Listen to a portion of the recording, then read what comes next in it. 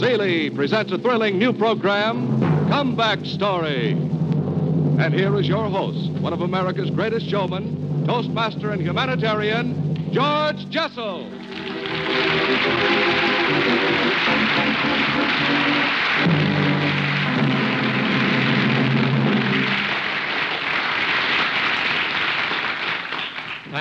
Thank you very much. Thank all of you. As you know, ladies and gentlemen, this is the third in a series of our play called Comeback Story. And each story tells about some person who, against enormous odds, is fighting his or her way back to the top. And it is the hope, myself, together with my sponsor, the Seeley Mattress Company, and perhaps with your help, too, will speed these people on their comeback trail. Now, you know Bobby Breen, whom you saw 2 weeks ago, has made 5 television appearances since he came here. And not only that, he is also playing at the Pittsburgh Copa. And I want to tell you this, that he has been given other engagements, including appearing on my television show on this Sunday night.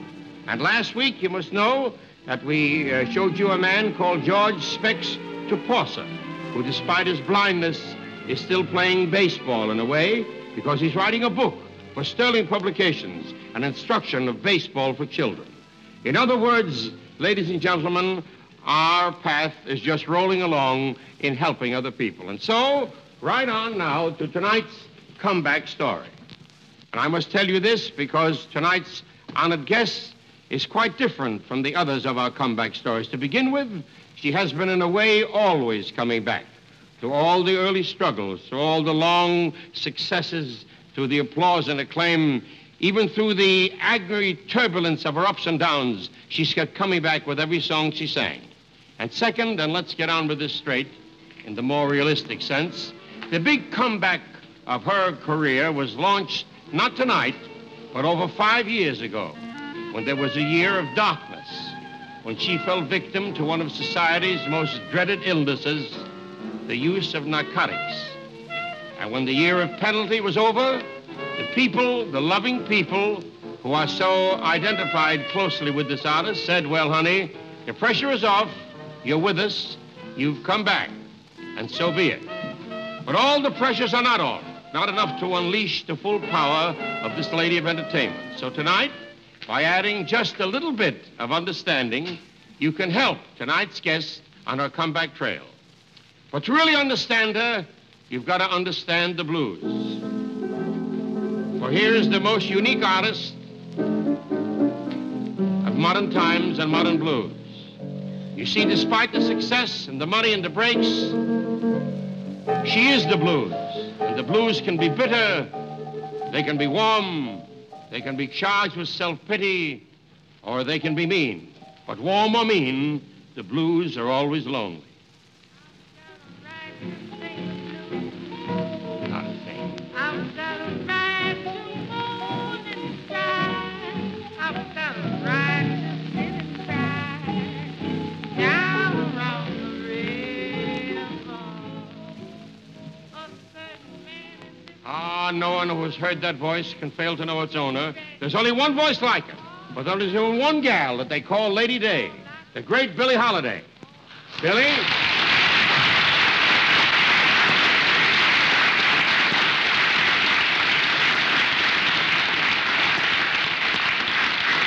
It's a privilege to have you with us tonight.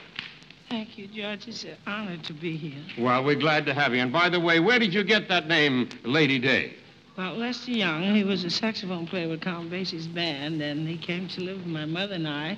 And he named me Lady Day, and I returned the compliment and called him the president. Well, that was a nice compliment. You know, Lady Day, many of your friends, among the greatest names in modern music here tonight, to honor you and to help us tell your story.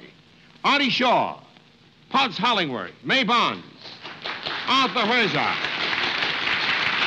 Leonard Feather, and many others.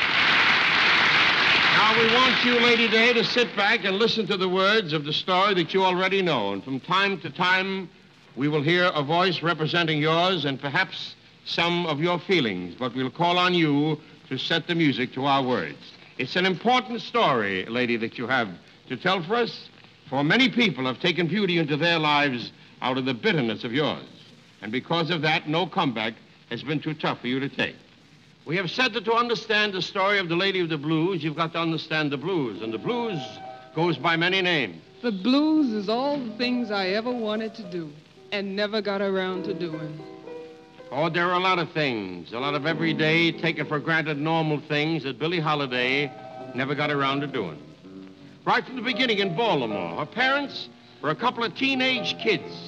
And although the slums force you to face life pretty early, there was no doubt that Billie was an unwanted responsibility. She was born into isolation, born into the blues. Her father did what so many teenage boys do. He had to. He sold newspapers, ran errands, and went to school. And Clarence Holiday later became a great guitarist with Fletcher Henderson and Don Redman. But Billie hardly knew him. He left while she was too young to understand that the life of a little girl without a father is a lonely road. That's why, Billie, I cuddle so close to my little girl every chance that I get. But the road had to be traveled by Billie through the streets of segregation, where at the age of 6, she was scrubbing the famous white steps of Baltimore for nickels that held back hunger. There were jobs after school, on the days that there was time to go to school. Oh, you grow up faster than you can afford to. And the 6th grade is about the end of the line for a child who travels all alone. Yes, if you want to understand the pattern of the blues that in later life made so much for that lonely bitterness and the mean fight that you have to understand, one of those things Billie never got around to doing was being like a child. Now, Billie, it is the usual part of our procedure in this show to introduce from the audience the family of our guests, those near ones who were there and who are there to give the strength of security needed when their kinfolk are in trouble. But there's no one here to remember for Billie, no family, not a single relative that she knows. Yes, as I said, the blues are lonely, and there are things that frighten a little girl into growing up overnight. I took care of my great-grandma from the time I was 6 till I was 8. She was very old and very sick.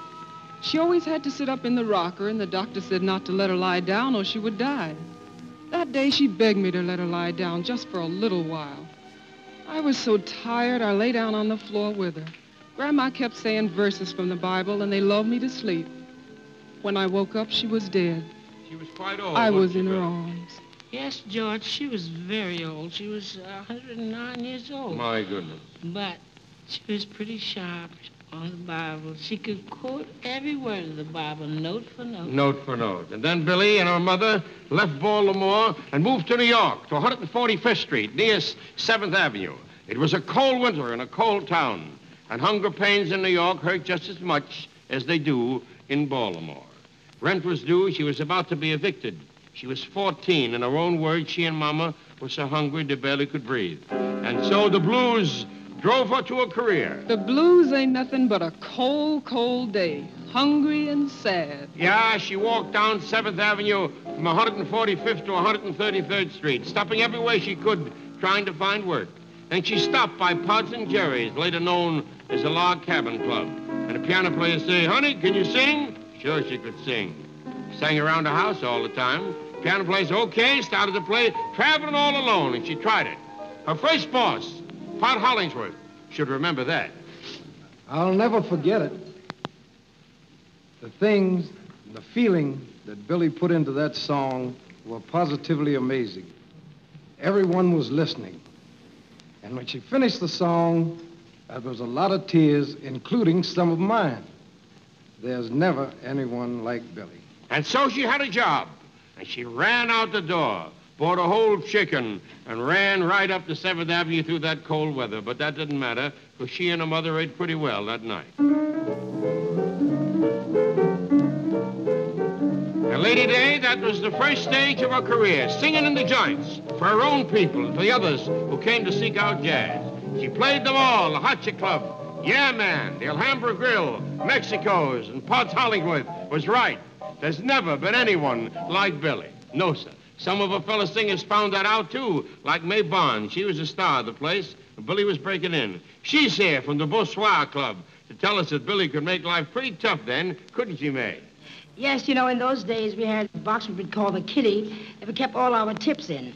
At the end of the evening, we'd take the tips and split between all the singers. But Billie only wanted to keep what was hers. But all of a sudden, she decided she only wanted to split with the band and nobody else. So she sure put an awful dent in that kitty, but in a hurry. No, there never was anyone like Billie, and that's what John Hammond found out.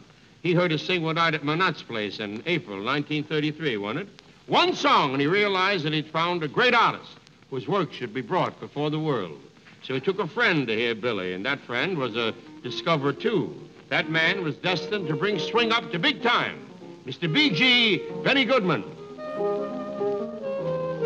That was the middle 30s, yep. And the general public heard a new sound. In a way, this was the comeback of jazz. For in 1929, everything dropped, and jazz fell with it. Now, besides Goodman, there were names like Artie Shaw, Count Basie, Teddy Wilson. Swing was on the way up, and so was Billie. That was a new move for you, Lady Day. The next stage in your career, you became a band singer. And the first big band you joined, Count Basie. Count Basie, that's right. That's right. Swing was moving up, and so was Lady Day. There was a great musician who rated her voice second to none in the world. And he decided to take a chance, not on her voice, but in breaking a precedent. And so she joined another band. And then, Billie, you sang in front of the great clarinet of the great Artie Shaw. Yes, Billie sure sang in front of my band. As a matter of fact, I remember that I first met Billie back at Pod's place when it was called Pod's and Jerry's. That was back in around 1930. Billie was just a young kid then, and I was almost as hungry in those days as she was. I remember saying to her one day, Billie, if I ever make the grade and get a band of my own, you're going to sing with it. And sure enough, that's what happened. She did wind up singing with me. I've never regretted it because she added enormously. That's why I came over here tonight from the Embers, so that I could give her my heartfelt good wishes for the road she's going to have to travel from here on in. Yes, the blues took a big stall with you, Artie, and as for you, Billie, and all the moving crowds, you carried the blues with you. The blues is a one-way ticket from your love to nowhere. A little girl in Baltimore who never got around to being a child, still looking for those bright places in the world, and she traveled all alone. Though the money and the acclaim, she looked for what every child has known, and because her need was so great, she led with her chin and got pretty mixed up. She knew what it was to sing about the no-good man. And then the loneliest shadow of all passed over you. For the blues is a black crepe veil ready to wear. When Mom died, it was all over. Losing a mother is anybody's heartache. But this was the only one in a whole world of people that had meant love. Yes, Billie, the blues were deepest, and you carried this loneliness to the peak of your popularity. You became a top solo artist. And the two people who were your idols are plenty proud. Yes, they were. Ah, yeah, one was the Empress of the Blues, the great Bessie Smith, and the other was the inimitable Louis Armstrong. You said earlier, Billie, that you didn't try to sing. You just tried to improvise with your voice like Louis' horn. You wanted to feel that warm, sad feeling that Pop feels. Billie Holiday thrilled me above all with her complete naturalness. Her great showmanship was the very last word in showmanship. She had the most unique voice and style I'd ever heard. What she felt when she sang, she felt with all she was. Yes, she captured that feeling of yours, Louis. And as people listened to her pour out those deep blues within her, they seemed to lose the little blues that they were feeling themselves. I don't know why, but I'm feeling so sad. I long to try something I've never had. Never had no kissing. Oh, what I've been missing. Love a man, oh, where can you be? The night is cold and I'm so hard. Yes, the era of increasing popularity for Billie was on. More and more people felt her power in her records. It has been said that Billie Holiday comes as close to anybody ever will come to a personal appearance on records. There are people here who are important in her record story. The man who collaborated with her on God Bless the Child and Somebody's on My Mind, who with Irene Wilson wrote for Billie Some Other Spring, Mr. Arthur Herzog. Some Other Spring was written in a spirit of deep affection. It had to do with the rebirth of love, and we hope this is it for you, Lady Day. Some other spring. Billie became a singer, not only loved by the public, but by true artists in every field of entertainment. Here's what one of the great personalities of our time has to say. This I can safely say without fear of contradiction. You are the greatest. Welcome home, darling, and God bless you. And with the powerful, strange fruit in which Billie sang the vital blues of her people, her success was assured. Milton Gabler, then with the Commodore label, took a chance on it when other companies had retreated. And he found that the public acclaimed Honesty. It was the biggest record of Lady Day's career. Complete recognition. And the climax of her acclaim was at the Metropolitan Opera House in 1944. Billie sang at the Esquire All-American Jazz Concert, the first performance given by a jazz singer at the Met. Leonard Feather of Downbeat magazine and one of the outstanding authorities of jazz produced that concert, and he can tell you what he and his fellow critics felt. Well, I've been rooting for Lady Day for so long I felt as proud and happy as if I'd won an award myself. It was one of those rare occasions when the critics found nothing to argue about. The following year, she again won the Gold Esquire Award, this Esky statuette, and it was presented to her at a concert by the late Jerome Kern, and she continued to win the Esquire poll every year that we ran it. Yes, it was the very top of the wave. The blues ain't something with sense enough to get up and go. No, nobody's child was caught in the jungle. She couldn't get out. She had to cover reality with a haze. To hide from a world that was unkind, that had been unkind, she went to a world that makes you forget momentarily. Then came the leeches. The no-good man found there was money to be had, big money, following around from dressing room to dressing room, waiting and overcharging. And then that day in May 1947, the rush to the car in Philadelphia, the shots fired by the federal agents, and the blues inside weighed a terrible ton.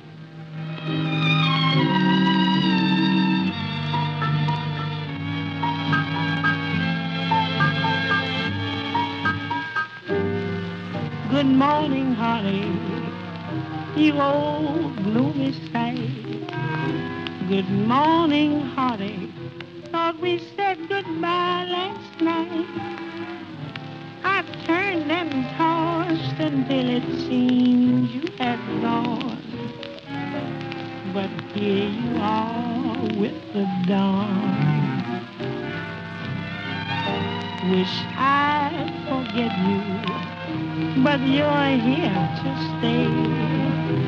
It seems I met you when my love went away.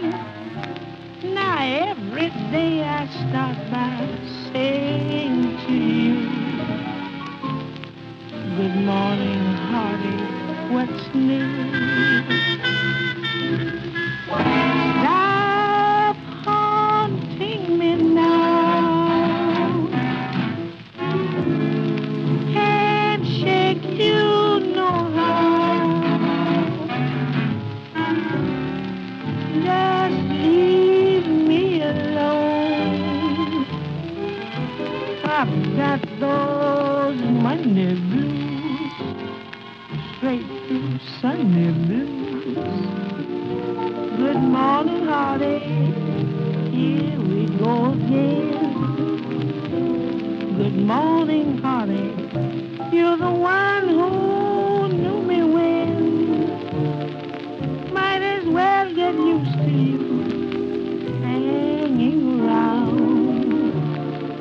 Good morning, hearty,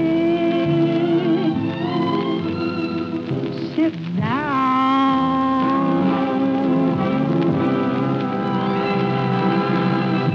The blues, you've got to fight back. And sometimes it's the right way, and sometimes it's the wrong way.